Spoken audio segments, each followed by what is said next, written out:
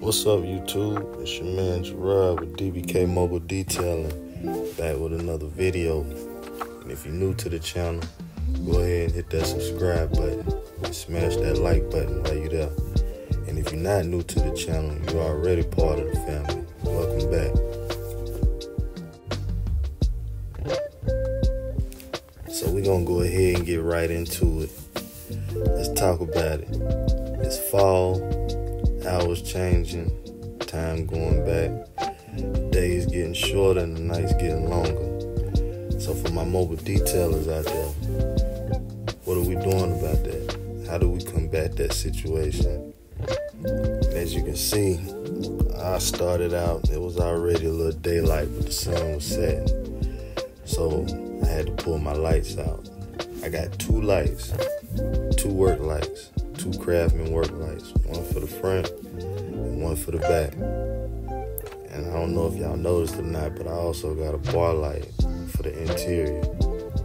And leave it in the comments. Let me know what kind of lights do y'all use? What kind of setup do y'all have for y'all lights? Or do y'all just go out there and go at it in the dark? I hope not. But either way, let me know.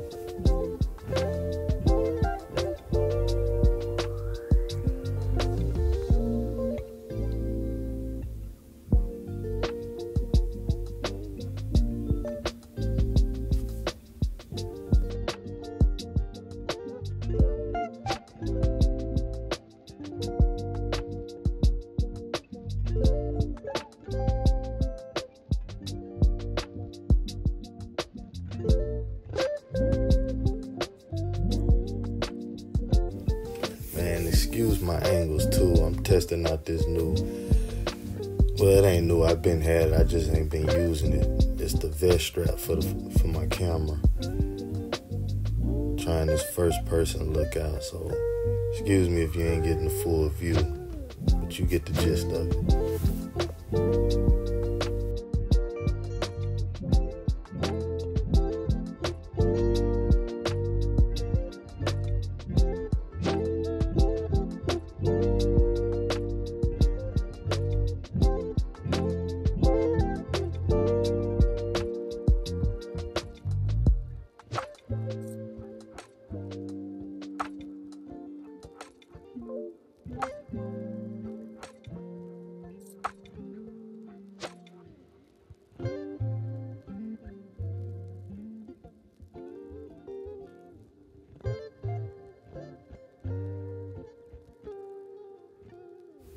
And as you can tell right here, I got the bar light up.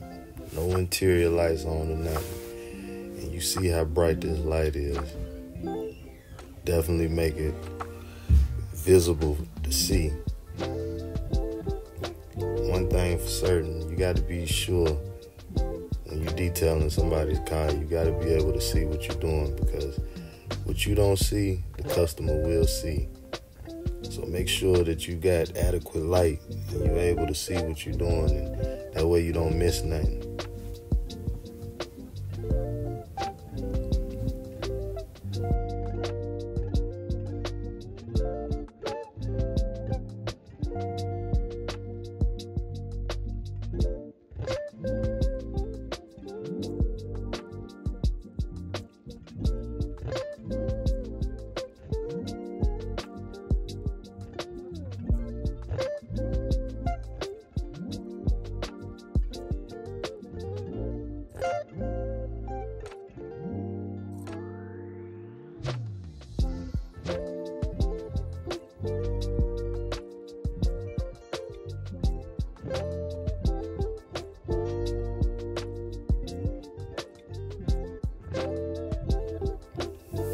Another video on the McCulloch 1385, the steam I'm using.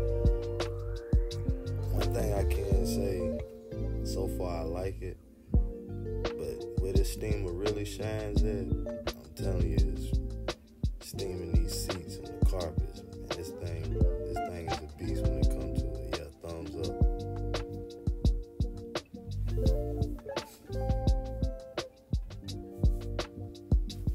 Like I say, make sure you got adequate light so you can see, because it's no excuse. Like, to tell the customer, oh, I couldn't see this, or it was dark. Because if you out there working on their vehicles and the sun done went down, they're expecting you to do the job as if the sun was still up.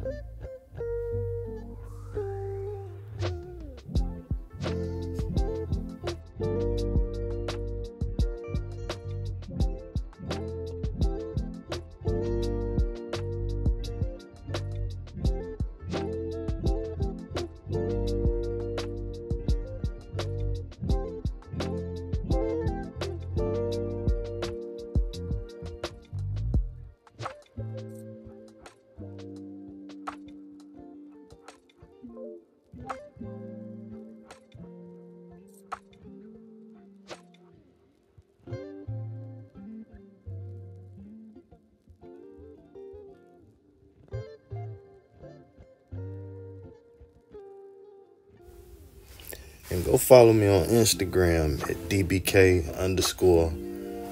_mobile detailing.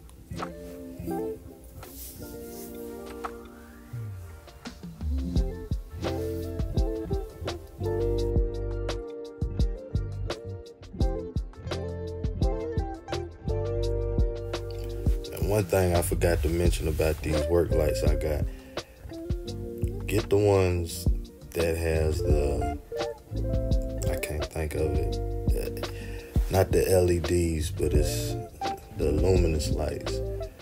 For those of you that got to plug it into the generator and you might have other equipment running, those things, as bright as they are, the one in the front of the car is 9,000 lumens, the one in the back is 3,000.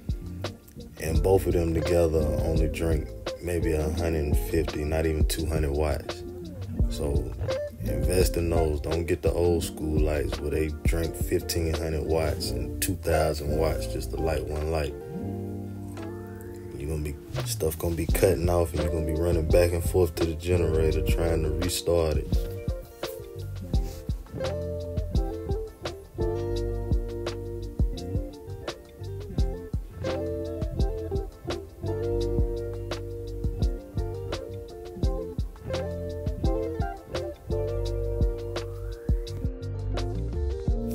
Another thing, let me know how y'all dealing with the time going back. Are y'all rescheduling y'all customers? Are y'all making adjustments to your schedule to where you're getting off early? Or me personally, I don't schedule clients at night, but sometimes we do get caught in the dark. It gets dark while we out there working, and the job still got to get finished. And if you made it this far, like I said, go ahead and subscribe to the channel where I'm going to be dropping new content, and hit that like button. And as always, keep God first, be blessed, and stay prosperous. And I'll catch y'all on the next one. I'm out.